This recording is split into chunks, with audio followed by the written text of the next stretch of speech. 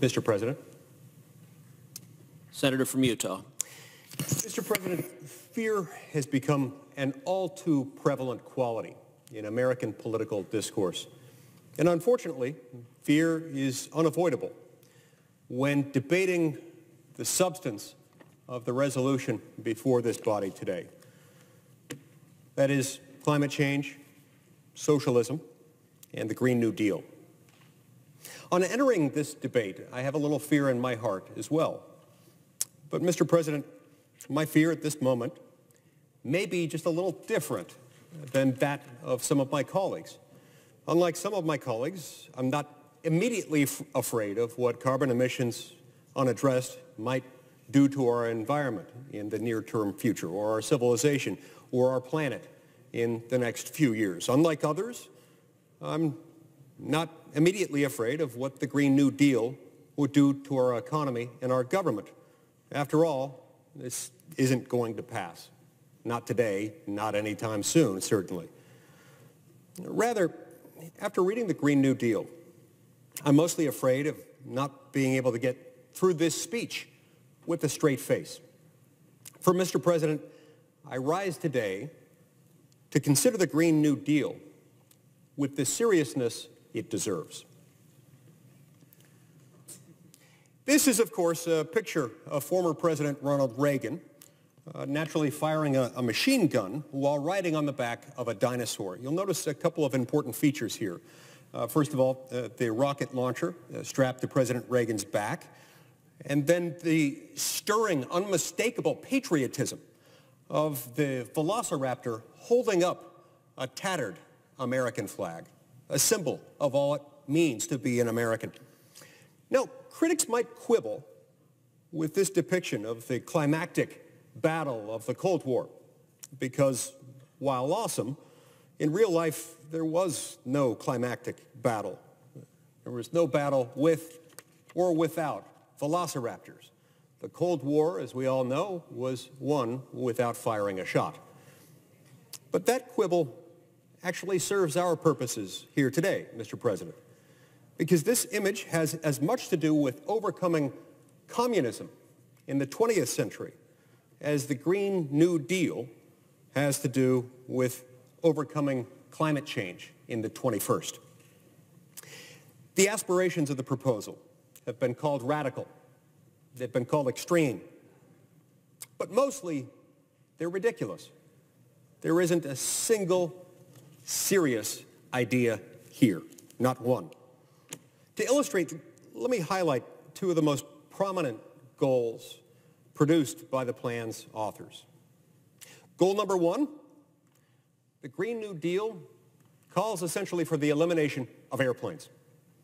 Now, this might seem merely ambitious for politicians who represent the densely populated northeastern United States.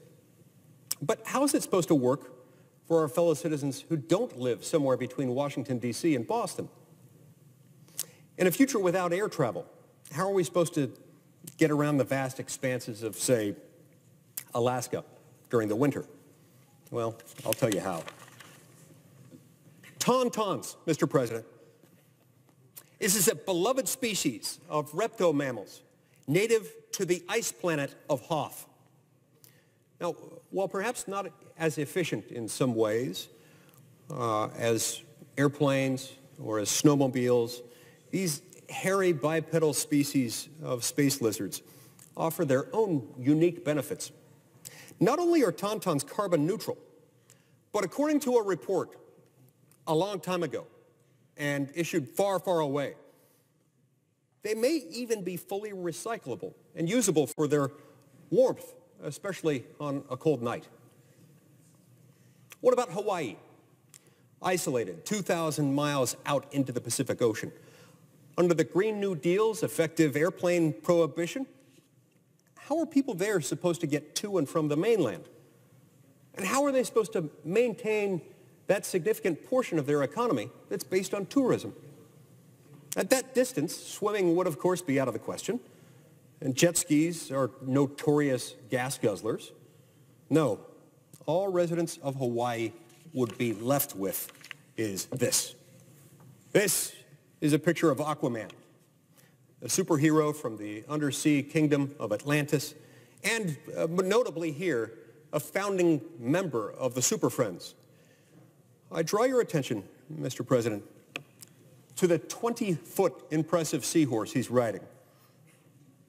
Under the Green New Deal, this is probably Hawaii's best bet. Now, I'm the first to admit that a massive fleet of giant, highly trained seahorses would be cool. It would be really, really awesome. But we have to consider a few things. We have no idea about scalability or domestic capacity in this sector. The last thing we want is to ban all airplanes and only then find out that China or Russia may have already established strategic hippocampus programs designed to cut the United States out of the global market. Mr. President, we must not allow and cannot tolerate a giant seahorse gap. Goal number 2. The Green New Deal anticipates the elimination of all cows. Talking points released by the sponsors of the resolution the day it was introduced cited the goal of, quote, fully getting rid of, and I'll paraphrase a little bit here, flatulating cows. Now, Mr. President, I share their concern. But honestly, I think you've got to remember that if they think the cows smell bad, just wait till they get a whiff of the seahorses.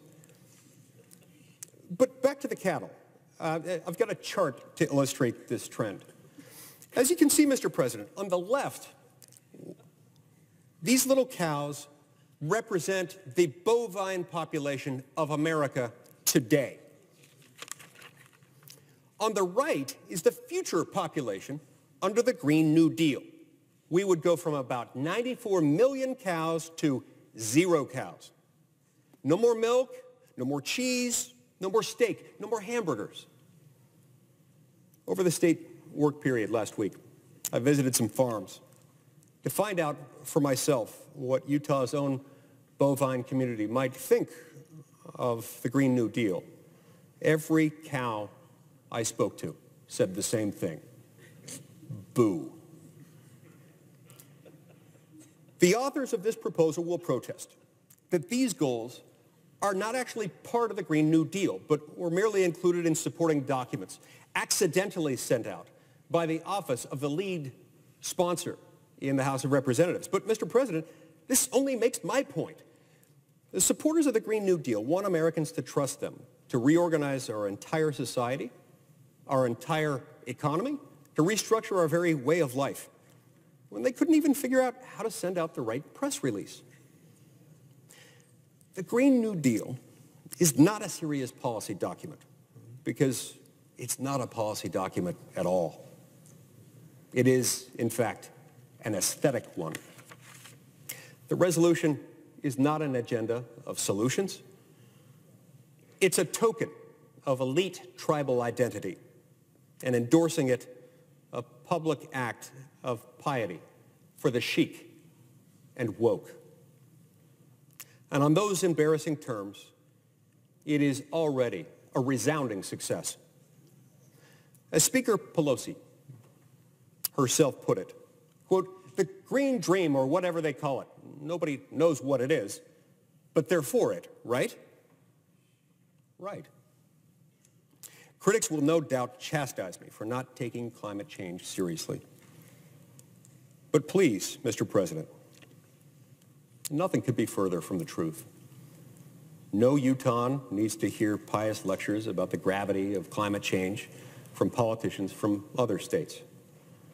For it was only in 2016, as viewers of the Sci-Fi Network will well remember, when climate change hit home in Utah, when our own state was struck not simply by a tornado, Mr. President, but by a tornado with sharks in it. These images are from the indispensable documentary film, Sharknado 4.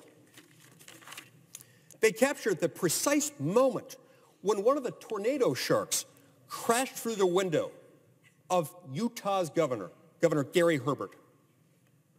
A true Utah hero and a fine American Governor Herbert, who, by the way, is an incredible athlete and an expert tennis player, Governor Herbert bravely fought the animal off with the tennis racket that he keeps by his desk, precisely for occasions such as this. So let's be really clear, Mr. President. Climate change is no joke, but the Green New Deal is a joke.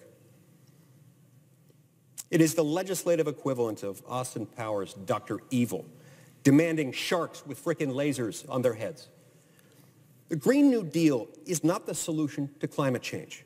It's not even part of the solution. In fact, it's part of the problem. The solution to climate change won't be found in political posturing or virtue signaling like this. It won't be found in the federal government at all. You know where the solution can be found, Mr. President? In churches, in wedding chapels, in maternity wards across the country and around the world. Mr. President, this is the real solution to climate change: babies. Climate change is an engineering problem, not social engineering, but the real kind. It's a challenge of creativity, ingenuity, and most of all, technological innovation. And problems of human imagination are not solved by more laws. They're solved by more humans. More people mean bigger markets for more innovation. More babies will mean forward-looking adults, the sort we need to tackle long-term, large-scale problems. American babies in particular are likely going to be wealthier, better educated, and more conservation-minded than children raised in still industrializing countries. As economist Tyler Cowen recently wrote on this very point, addressing this very topic, quote, "By having more children, you're making your nation more populous, thus boosting its capacity to solve climate change," close quote. Finally, Mr. President, children are a mark of the kind of personal, communal, and societal optimism that is the true prerequisite for meeting national and global challenges together. The courage needed to solve climate change is nothing compared with the courage needed to start a family. The true heroes of this story aren't politicians, and they aren't social media activists. They're moms and dads, and the little boys and girls that they are at this very moment putting down for naps or helping with their homework, building tree houses and teaching them how to tie their shoes. The planet does not need for us to think globally and act locally so much as it needs us to think family and act personally. The solution to climate change is not this unserious resolution that we're considering this week in the Senate, but rather the serious business of human flourishing. The solution to so many of our problems, at all times and in all places, is to fall in love, get married, and have some kids. Thank you, Mr. President. I yield the floor.